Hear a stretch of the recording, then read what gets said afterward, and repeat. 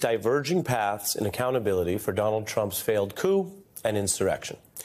And that includes some bad news for Trump in the RICO case today, where he just lost an effort to dismiss it, a judge rejecting the bizarre legal claim that indicted crimes would be okay because Trump claims they were his free speech. Now, that's not the actual law. In fact, plenty of crimes may include people talking, but the First Amendment does not protect words used for blatant criminal conduct, fraud, imminent threats, as the judge reminded Trump's lawyers. Now, that new ruling against Trump and that coup case, along with the other cases against Trump and the Jan 6 plotters, does show how, on one path in the courts, there are tough prosecutions and punishment for the coup. It's a court process that has escalated over time after the DOJ was initially slow to go up the line in these cases. You can come back to me. That's not the right. Yeah, I'll show you that headline in a few minutes. But what I want to explain is, initially, you had all of the efforts around Jan 6 slowed down and delayed. They didn't even open an inquiry into the role of the leader and beneficiary of the plots to overthrow the election, Donald Trump, the election loser, for over a year. That was until Jack Smith took over. When Jack Smith took over the DOJ, then you had, of course, an acceleration of that process, and I think we've all lived through that. First, there was an effort to get the top people who actually physically invaded the Capitol. Many of them are now in prison, and some Trump aides have now been convicted. That's something we couldn't say this time last year. Other Trump aides await trial. One recently became the first White House aide to go to prison from a January 6 probe. So there's huge process on that legal track, even as the current Speaker of the House goes farther than, well, any probably since the Civil War, to openly embrace convicted seditionists. And that's the other path. A Congress siding with convicts who invaded Congress. And we'll cover that part of the path in a moment. But here's the point I want to make in our kind of special report opening the program tonight. The wheels of justice are moving forward. After a slow start, we are seeing a lot of accountability on the legal path to deal with the insurrection. So I'm going to show you exactly what we're seeing on the evidence.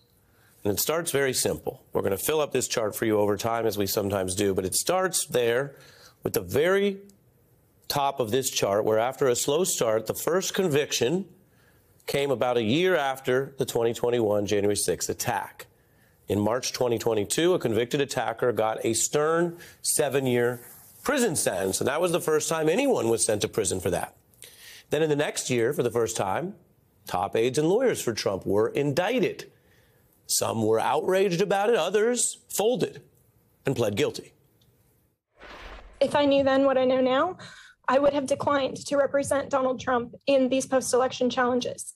I look back on this whole experience with deep remorse. They put me in handcuffs, they bring me here, they put me in leg irons, they stick me in a cell. And are you pleading guilty today because you agree that there is a sufficient factual basis, that there are enough facts that support this plea of guilty? I do. How do you plead to count 15, conspiracy to commit filing false documents in indictment number 23 SC 188947? Guilty. So the courts went, as I mentioned on the far left, when it first happened, from nothing to slow to tough, working their way up the line over the years. And then, as everyone knows, Trump was indicted for January 6 conduct in 2 different jurisdictions. The attack on our nation's capital on January 6th, 2021, it was fueled by lies. Lies by the defendant, targeted at obstructing a bedrock function of the U.S. government. That accountability has continued on the legal track. Mr. Navarro, who I mentioned there, is now, very recently, began serving a prison sentence after being convicted for hiding evidence about January 6th. And on the far right, you see the running count, 450-plus convictions for people who attacked the Capitol that day. And that court accountability is grinding on, even if people are used to the kind of talking points or memories of saying it initially started slow. These are just selected key points. This chart doesn't even include other measures like the victorious and painful defamation victory there against Giuliani for election lies, and all the Trump lawyers facing disbarment proceedings, which can end their career and warn future coup lawyers of major consequences even before you get to a criminal trial. So after the slow start, you have the legal accountability for the coup. You have people who are now in trouble or in jail because they were trespassers or plotters, or they were thugs attacking police, or they were lawyers hiding evidence. And so the consequences and penalties from left to right over time have only gotten more real and severe for these people. And that matters, especially as a deterrent for future coup plotters. Let's put that up back on the screen. Yeah, this matters as legal accountability. We're seeing an opposite trend, though, in Congress and on the political side, where Republican leaders, or who were actually once critical of the convicts who stormed the Capitol, this is how they first sounded.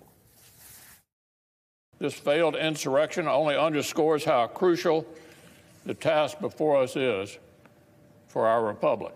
The violence, destruction, and chaos we saw earlier was unacceptable, undemocratic, and un-American. The Capitol was in chaos.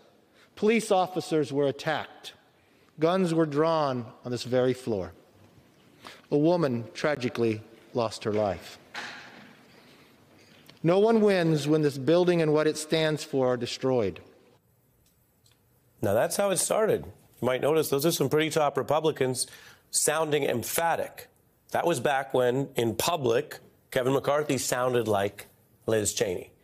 And I told you tonight we're going to walk through, on the evidence, these two paths. I showed you the court accountability path. Now I want to do the same thing and walk through our new reporting here based on all the evidence of the political path, because it began here with Republicans condemning the obvious crime spree. What you see on the lower left is marking that over time. That is a quote from then Republican leader McCarthy. Democrats and independents, of course, joined in the condemnation. They've stood by it through today. What's different, what we're charting here, is how Republicans over time went from calling that un-American and unacceptable to going soft on crime and the insurrection. Within a year, the National Party formally declared that it claimed January 6th was, quote, legitimate political discourse.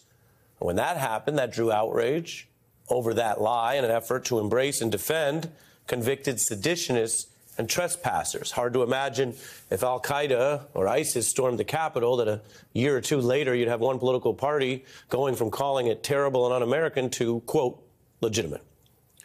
Republicans rejected the chance to treat January 6th like that kind of other attack or follow, say, the precedent of a 9/11 investigation.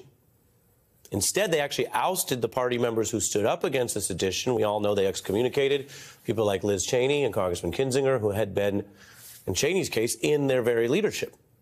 And soon enough, the speaker who replaced McCarthy was falsely arguing January 6th defendants were being persecuted. He got himself in a scandal when he said he would hide the fugitives and blur their faces from DOJ. He backtracked on that, but as you can see on our chart, went on to defend them as, quote, innocent.